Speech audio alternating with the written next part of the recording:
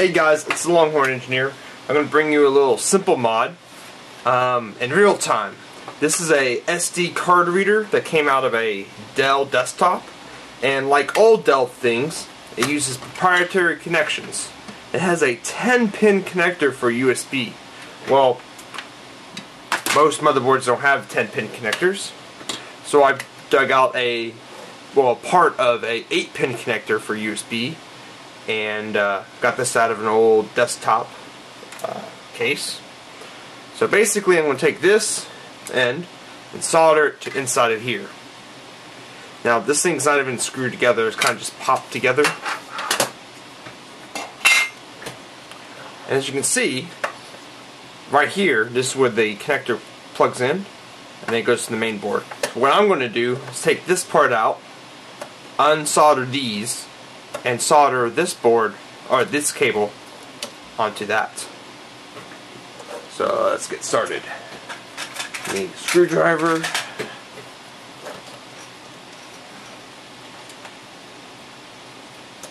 Oh, that's too big.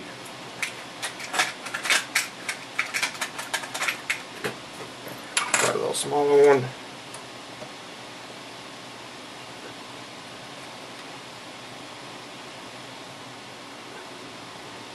And I think it's really screwed in there. Yeah, it doesn't have a nut on the back.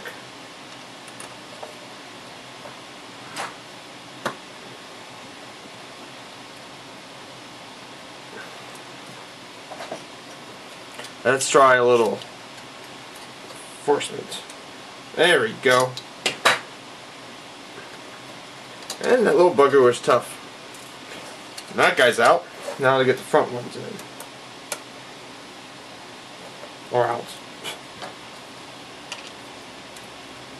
I got it.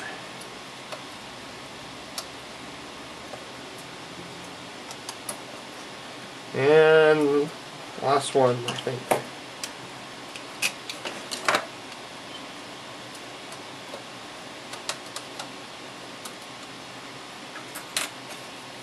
Yep. So that frees the PCB from the case. Pretty simple.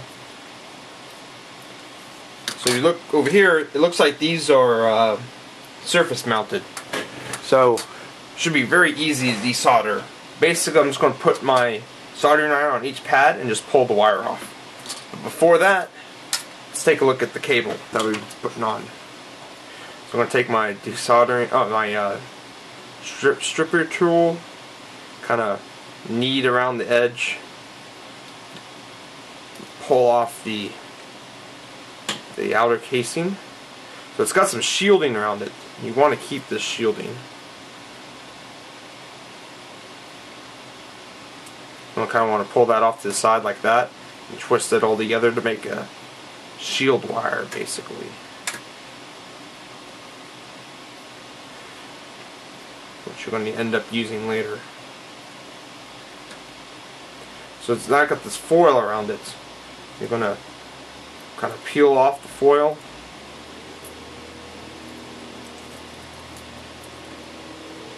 You can go ahead and just cut that off. You won't be needing it. So we have a black, red, white, green, and a shield. If we look over here on ours, we have a red, blue, yellow, black, white, green, and a clear wire. Clear wire is usually shield. Since this uses 2 USBs ports, probably to increase its speed, but we're only going to use one. So basically we're going to just replace the wires. So green will go to green, white to white, red to red, black to black, shield to shield. So take the trusty soldering iron, take the shield off,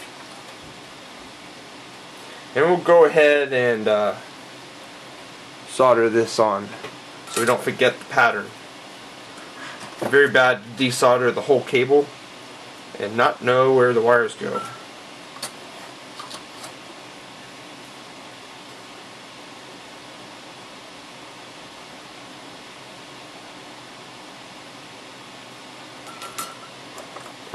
trim that end.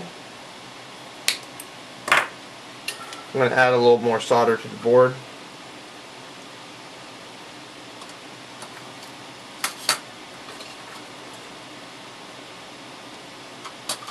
And just solder those together.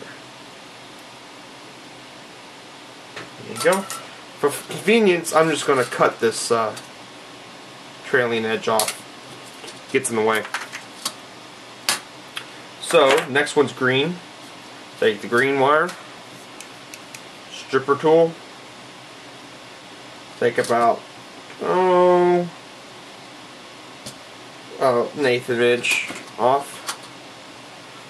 Tin that. Go back to the PCB.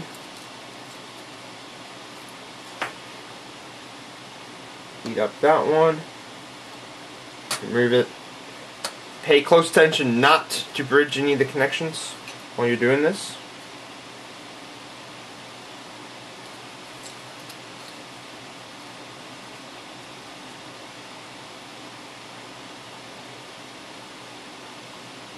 Solder that on. See, next one's white, so we'll take the white one off.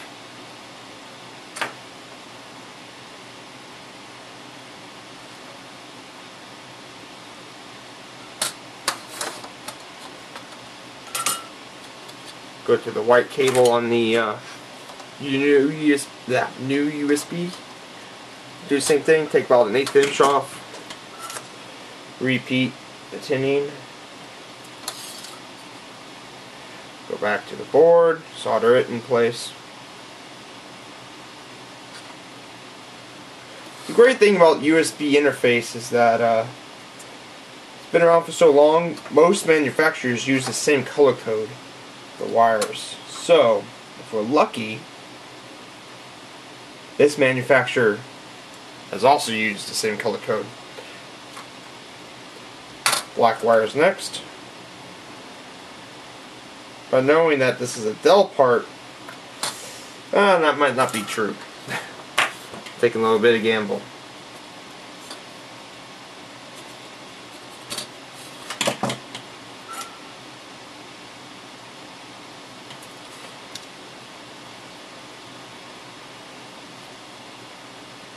I guess I could probably do some additional testing, but you know, this part was free.